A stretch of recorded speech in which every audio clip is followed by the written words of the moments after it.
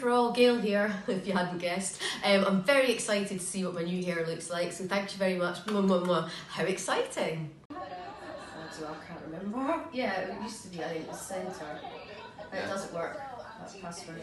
It's the same kind of thing, I'm playing tricks with my emotion and my mind.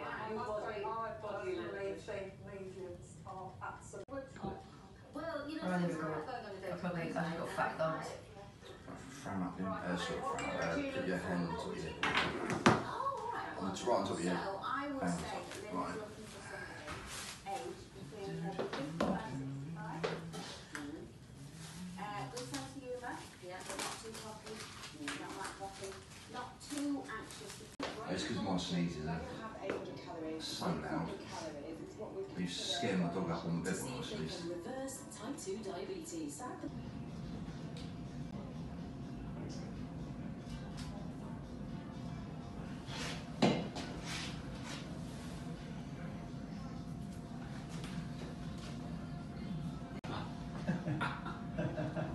Or obviously Star Wars, but I mean, I think we're looking a bit Star Trek. Oh, I could be in Star Wars, couldn't I?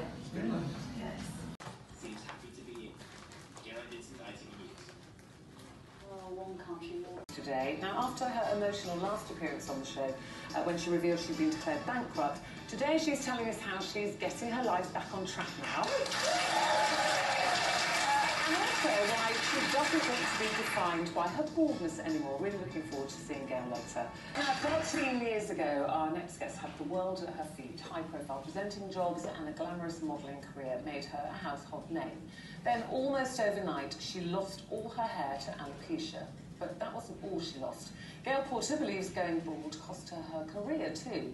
Today she joins us to reveal why she no longer wants to be defined by her baldness and says she's finally decided to get a wig. So please welcome Gail Porter.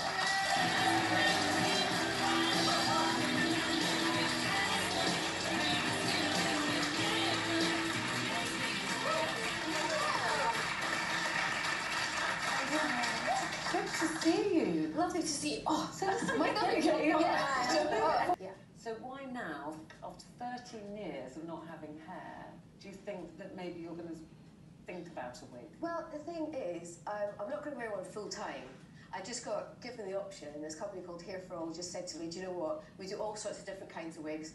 If you had to choose one, and I was like, oh, I kind of like maybe pink or that grey, sort of lilac in it.